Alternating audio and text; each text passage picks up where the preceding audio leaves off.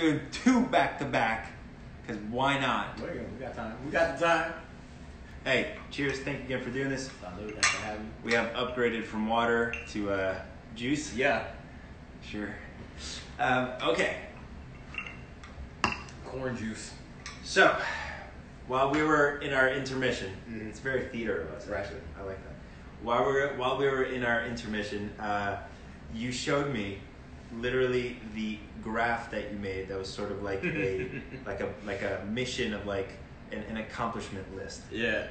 And I'd love for you to show the people what happened there? This situation. the one before the L word and then the one leading to Lone Star, because it's kind of uncanny. It's crazy. Yeah. So like. And then I was getting like very specific like with my goals, right? So I made sure that like I'm trying to start the year out. I'm going to divide the year up into like 4 quarters. I got like 4 really good friends from New York, and they introduced me to this concept like 4th quarter living. So you divide it up, and you at the end of like the 3 months, you kind of check and see like how you're doing on your things. Did you adjust? What worked? What didn't work? That kind of thing. So it's like, all right, what's my goal? And I told you at first it was challenging because I wouldn't be specific. Like I was. Like lying to myself about what I really wanted, or kind of being in denial because I had some ideas like that goal is too big, and like some old things that people had told me back in the day, I was like still carrying around, like Hollywood is a pipe dream, and like yes. just be happy to do the craft, and like I was believing in that more so than like the pull that was happening inside me. And then like at a certain point I realized, no, what do you really want? You say it, you write it, and go for that thing. So like I sat down there and I wrote it. And I got specific, and I noticed that was like kind of working. And then when I have the big specific goal, I can work on like smaller, like benchmark goals that then like I can break it down to like little actions that I could take, in a day, or like at the end of the week I want to complete this action or whatever. And they all should be contributing to that major goal, right? So that was like my method. And so I was like, let me get very specific about my goal. And so the goal that I had like 4 for 2017, and like this didn't manifest until 2019, but it's like, it is what it is. But I got real specific, and I was like, I really want to be cast in an ensemble TV show as a trans male character with some stars and some strong actors, and hold my own because the role and story resonate with me, and my process is well exercised and understood. This TV show brings me to LA.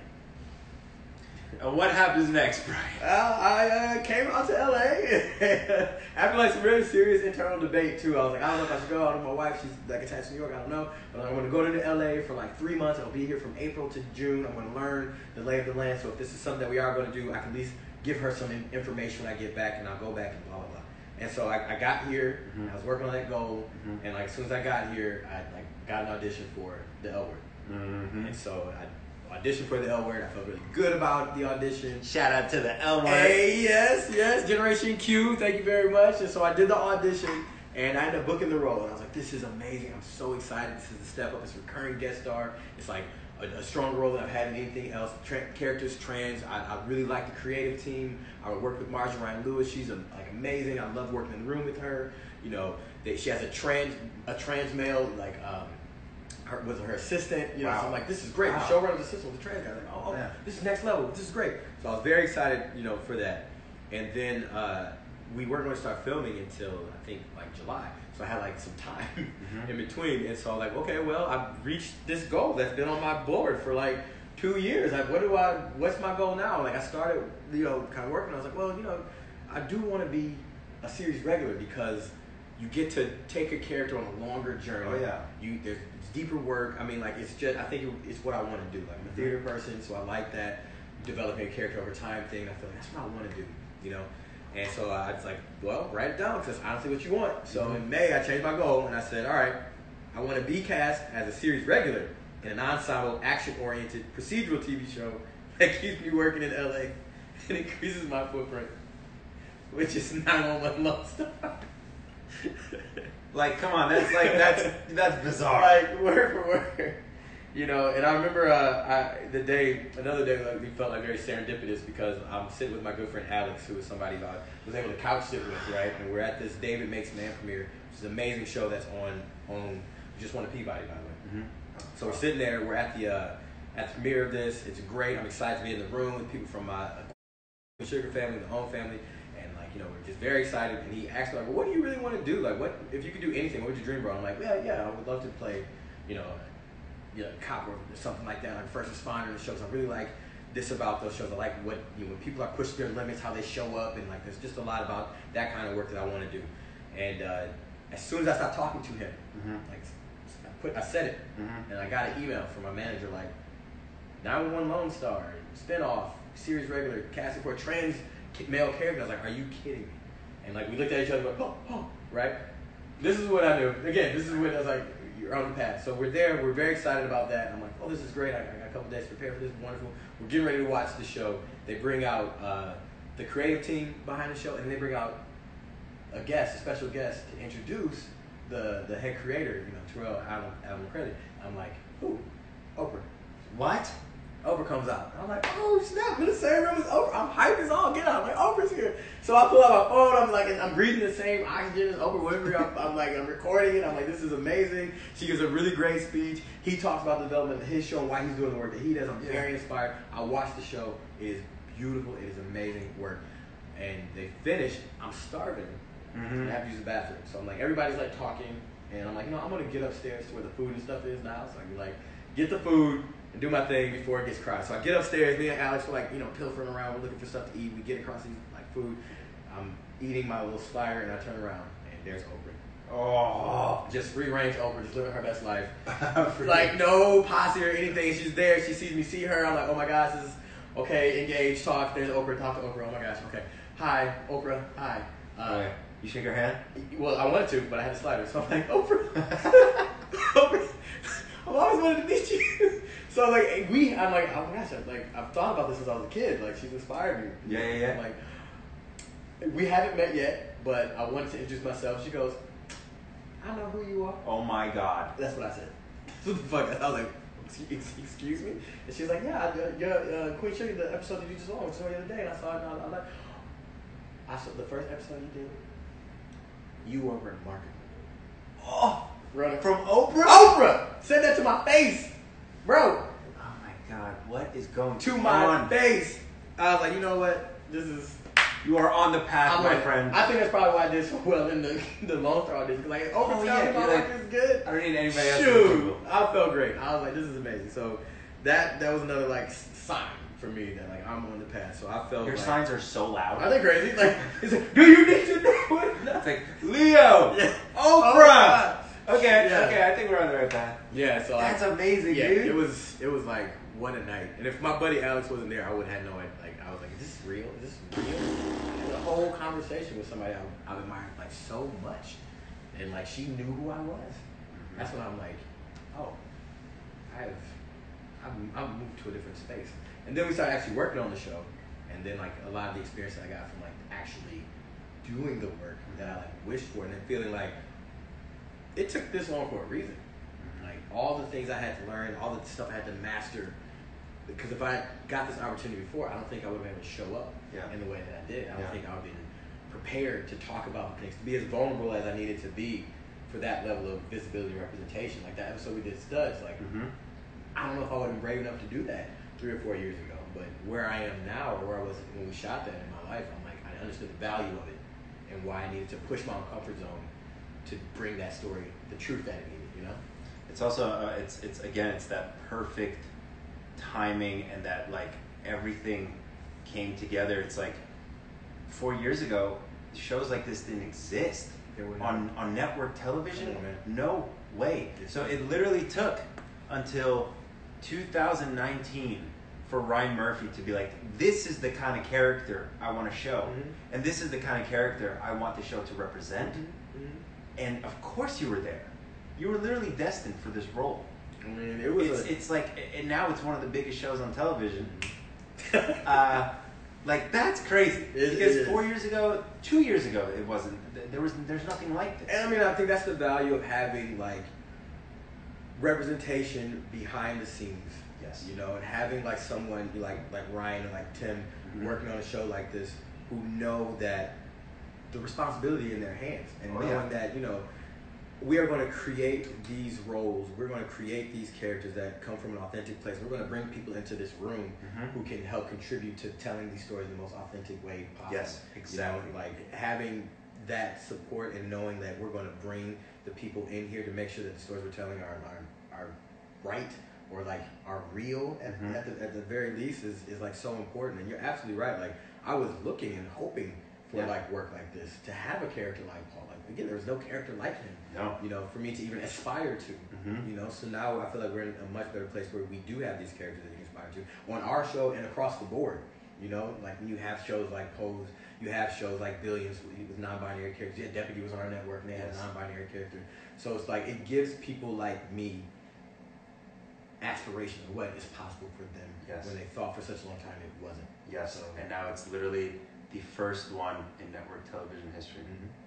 Now, something extremely historic is happening in the world. Yeah. And it's happening, of course, in this country. The Black Lives Matter movement. I want to ask you your perspective of things. How did we get here? Why are we here? And how do we maintain this trajectory for actual change? How do we maintain this revolution that is happening? How do we make sure that it keeps moving forward? And how do we make sure that it's not just another trending topic? Or how do we make sure that it's not just like a hashtag? And everything that sort of we've talked about, one of the main things that sort of stick out is inspiration and being at the right place at the right time.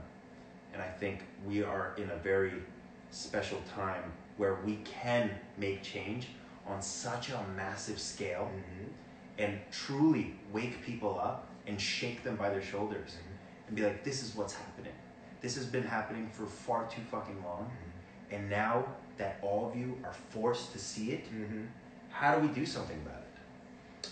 And please, this cannot be just another thing that was like, oh, remember like the protest in 2020? Yeah. No, absolutely not. Yeah, no, we're absolutely at a point where major change is happening, but it's going to take a sustained effort to maintain. Also, and to see it sorry to interrupt you. Yeah. It's one of the very few times that major change is wanted and requested from the masses. And that doesn't happen very often. In the present, I would say so for sure. I feel like we're seeing something that is cyclical in this country because, like, the way this country has been set up, there's inequality just inherent in the way that it was set up. You know, like, even though the words on the page of the Constitution and these documents that the forefathers wrote said something, the actual mechanisms that that sustained the country and built the country didn't reflect that. Exactly. And so it was built on inequality. It's sustained. Like, we are a capitalist society, which means that someone has to capitalize on somebody else. And so it can be sustained for a certain period of time, but after a while, people who realize that they have power and strength in numbers, that they are being oppressed, say enough is enough. And what has happened in this country is that the people who are being oppressed, and usually it be based on a system of white supremacy, the people who are of color who are being suppressed, black people who are being suppressed in this country, we say that we are having enough, we fight back, we meet resistance. But then people who are white realize, hey, we are also being oppressed by this system as well, and this isn't serving us. You know what I mean? And we're being pit against one another. Exactly. You know, and then once we realize that we're being pit against one another while someone else or other people or the mechanism in place is taking advantage of all of us, we get together and we say enough is enough, and then we have a clash and a fight, and either major change happens that keeps us at a certain I don't want to say necessarily peace, but it calls for major change. Change does happen, but not complete. So what's been happening is we've had like these incomplete moments of revolution because it ends up getting suppressed, or you get worn down so much fighting for what you need to have happen that you take concessions in a way that don't need for lasting change. Exactly. Right. So as long as this country is set up under a white supremacist, system of capitalization, this is going to keep happening, right? And what's been happening is people kind of in the middle who feel like they're not at the top and they don't have that much power, but they're benefiting from the power structure. Like, they can be dormant for a while until it oppresses everyone, and then they go, oh wait, this is not good. So what's happening is we're at a moment right now where people who have been dormant are like, this isn't good.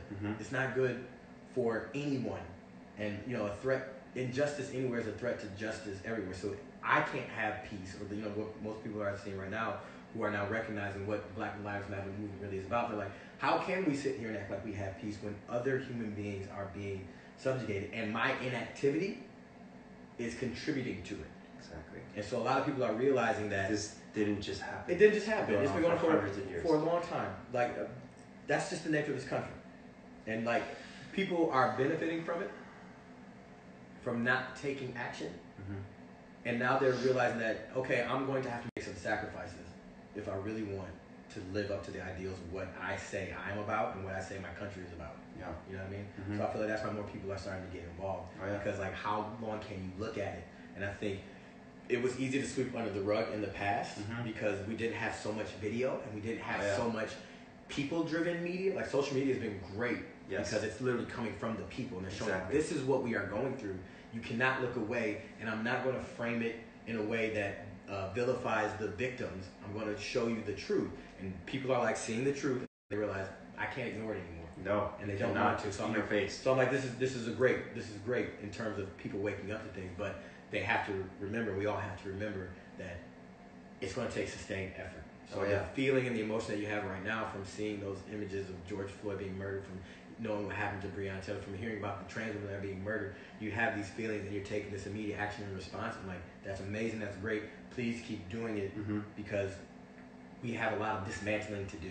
Oh, yeah. If we really want the change that we're asking for. I mean, we're trying to dismantle hundreds of years of a setup mm-hmm. system, mm-hmm. of a system that is made to work against the masses. Mm-hmm. And we're trying to flip it on its back right now. Mm-hmm. And it's going to take all hands on deck. It's going to take all hands on deck. And it won't happen overnight. No. It's not going to happen in a couple weeks. No. It won't happen in a couple months. And it takes, I mean, like, the amount of self-reflection that it's going to take, and the amount of personal work that you have to do, you know, to dismantle your own ideas about the systems is going to take work, and it's really uncomfortable. Of course. And so sometimes it's okay to be visible and do these like very visible, immediate actions, and then you go out and you feel good about the thing that you did, but you still have that work to do mm-hmm. to really tackle your ideas about things and to tackle these habits that yes. people have, you know, like with performative allyship, mm-hmm. right? Like, and to listen, you know, this is a period for me where, like, you know, I'm learning more about the activist work that has been going on for years for Black lives. Yeah. You know, I've been doing things through my art, but there are people whose lives have been on organizing protests and movements and coming up with solutions to these problems. So mm-hmm. right now we have a lot of people like speaking up, which is great, but I want us to, if we are not comfortable, if we don't know enough about what the activists are doing or what are the actual solutions that, you know, we need to do, then I want to point people in the direction of people who have been doing that work, exactly. who have come to the solutions, and then just need our support. You need me to contribute, you know, financially, I will. If you need me to turn the microphone over to what you've been saying and amplify your voice, I will do that. If you mm-hmm. need me to, you know, do whatever that I can do to actually contribute in a way that actually moves us forward towards this dismantling and this, like, I don't know what's a good word for it, but it's like we really have to like change this country. So if you are doing that work, I want to help. Yes. And I can't. I mean, we should help. Yeah. Everyone should be helping, mm-hmm. especially because, like, not to mention, it's literally election year, mm-hmm. right? And this literally happened, I think, yesterday or 2 days ago. LeBron James and some of the biggest athletes in all around sports, as well as Kevin Hart, mm-hmm. are creating an organization called More Than a Vote. Mm-hmm. And they are going to personally make sure that Black and brown people are not oppressed anymore when it comes to voting. Mm-hmm.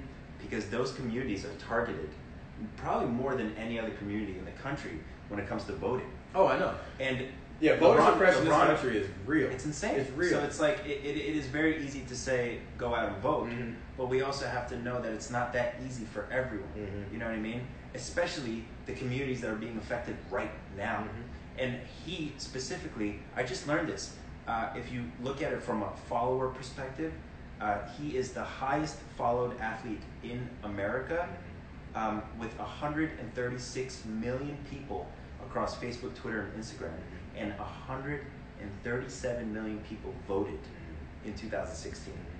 So if we can get people like that, people like us, people that don't have an influence, people that literally can easily talk to their neighbor, talk to their family, talk to their friends, if that complete all hands on deck sort of mentality comes together, then we can actually do something. Yeah. And we can do that with voting. We can do that with getting the bills passed that we want to get passed. We can actually make change when everyone is on board. And this level of change, it's like a multi-pronged attack. Like, we need to have the protests. You need to have people in the streets disrupting the status quo. And so protests have worked throughout history. It works, right? And then you also need people to financially support that protest. So even if you're not a bodies in the street kind of person, you can donate and you can support. And then you have educators who can like spread the information, you know, to make sure that people know what's going on. They're making informed decisions. You know what I mean? And then you yourself can vote. But before you vote, make sure you are educating yourself about what you're voting for, what's on the table. Because, you know, we know that November there's a huge election, and we're looking at this executive branch, and we need to do that. But then there's all these local and state level elections that are happening. And there are laws that are being passed, like right now, that impact people today. There's laws that are being passed right now that like are against our interests, that are against the interests of other people who maybe you don't necessarily, you know, fit in that community, but it's going to impact you. Like, you know, the Trump administration has just moved, you know, to roll back protections for healthcare for transgender people right now. You know what I mean? And like the Supreme Court has to vote on that. And if you're not paying attention to who you are supporting when it comes to Supreme Court, if you're not speaking up, you know, when it comes to who you're going to vote for in these other places besides the president and these like, you know, higher tier things, and that's what's going to happen. States are passing these anti-trans bills. States are like blocking bills, you know, so you need to know what's going on at the state level. You need to know what's going on like in your local community to make sure that the things that need to happen to make sure that we can live the lives we want to live and that people are protected, people have equal access to healthcare, people have equal rights and their rights are protected. You have to inform yourself. And there's lots of people who are putting that information out. You know, it's up to you to like educate yourself. And you know, like for example, like Twitter and Instagram, we have the ability now to spread that information like wildfire. You know what I mean? Because obviously everyone's, like you said, is paying attention to the top. We know a lot about the top. We know about like what he wants and what he wants and why we got to get him out and we got to get him in. You know, but everyone under, like when I voted for the primaries, like there were pages and pages of people that I'm sure not a lot of people have either heard of or even know what they do.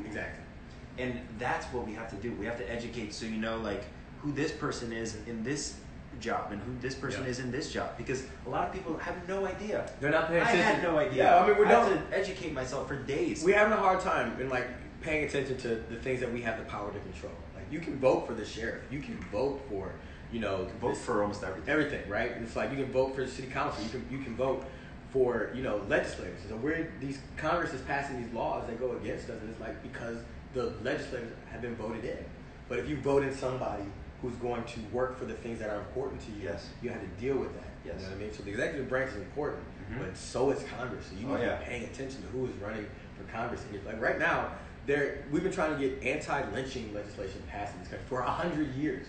And the bill was almost passed, but one senator, you know what I mean? One senator blocked it. And like you can vote that person out. We can vote that person out. Isn't it terrifying that we're literally talking about that fucking word and trying to make it not be a thing anymore in 2020? 100 plus years of work on this. But again, I always try to find the positive of things, and you have to keep people motivated. Like, we know now. We know that we can actually affect these things. We can affect the people that have power. Because there's so much power when everyone comes together. There's so much power. You can see it right now.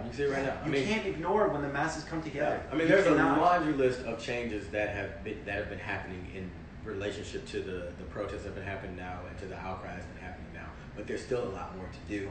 And it's going to take pushing. It's going to take pushing. So.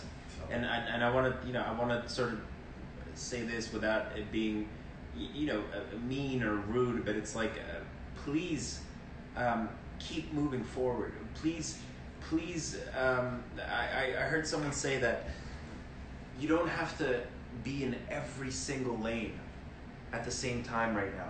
Pick a lane and just keep moving forward in that lane. And if you can inspire someone else to get into another lane, please, whether it's spreading information, donating, just retweeting as much information as you can, going to the streets, voting, talking to people that have influence, talking to people that are in communities, talking to people that are maybe have power in smaller, let's say, governments in your city or even in your neighborhood. We have all these council people.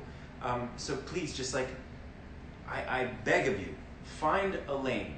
Find the lane that you feel you can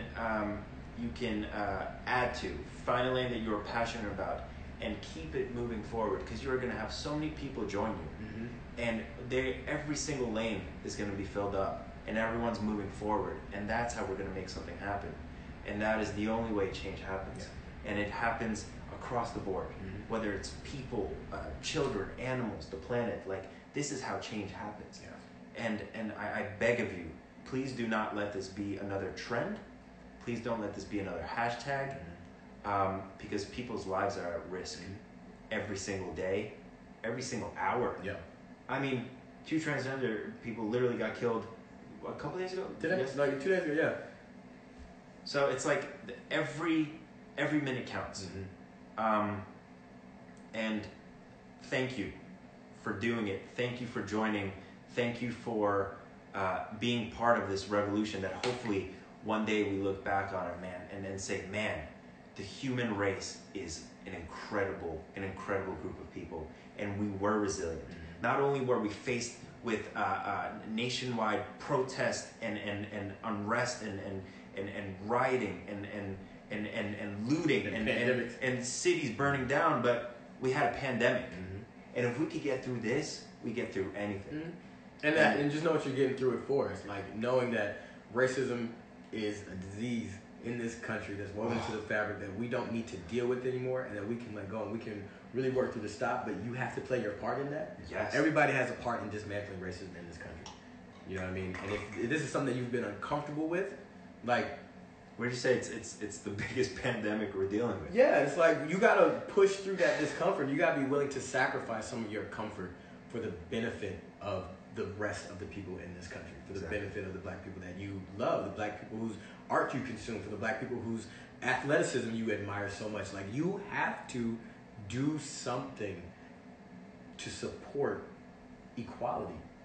And that means checking your own thoughts. That means checking your own habits. That means checking your own loved ones. That means stepping outside of your privilege, stepping outside of your comfort, and using that to get the foot off the neck of the black people in this country. You know what I mean? You have to do it. Quite literally. As brutal as that sounds. And it's like, there's another thing that I keep hearing going around, and it's sort of just a good mentality for a lot of things, is get comfortable in the uncomfortable.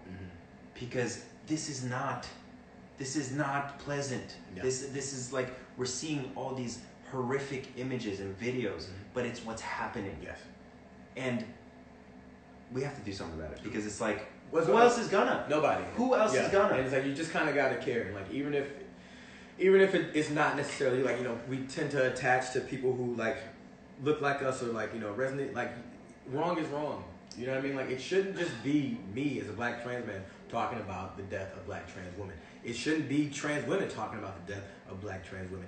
Everyone should be upset about, black trans women being killed. Everyone should be upset about this. And if you are upset, you can take action about it. I know. You can do something. Just do something that you've never done before.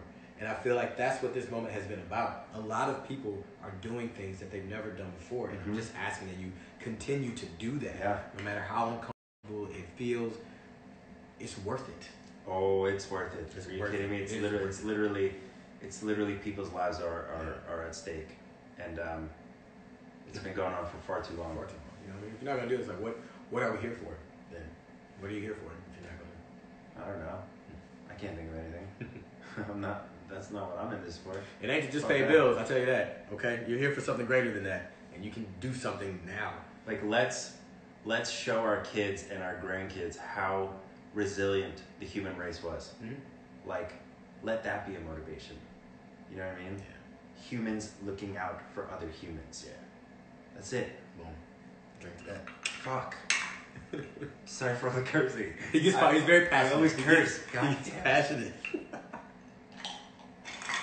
Well, dude, I love you. Thank you for doing this. I'm about to make this man his first Impossible Burger ever. I'm only had Beyond Meat. I'm going Impossible now. Y'all wish me luck.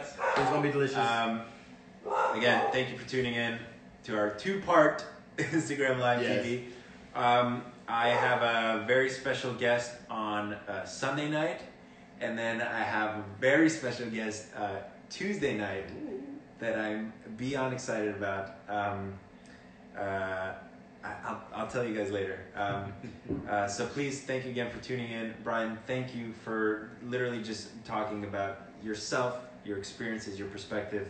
I learned so much that I've known you for almost a year now, and there's so much I learned that I didn't know. And it is so important to learn everybody's perspective right now, so we can truly understand each other. And thank you. We love you guys, and please, please, please take care of each other.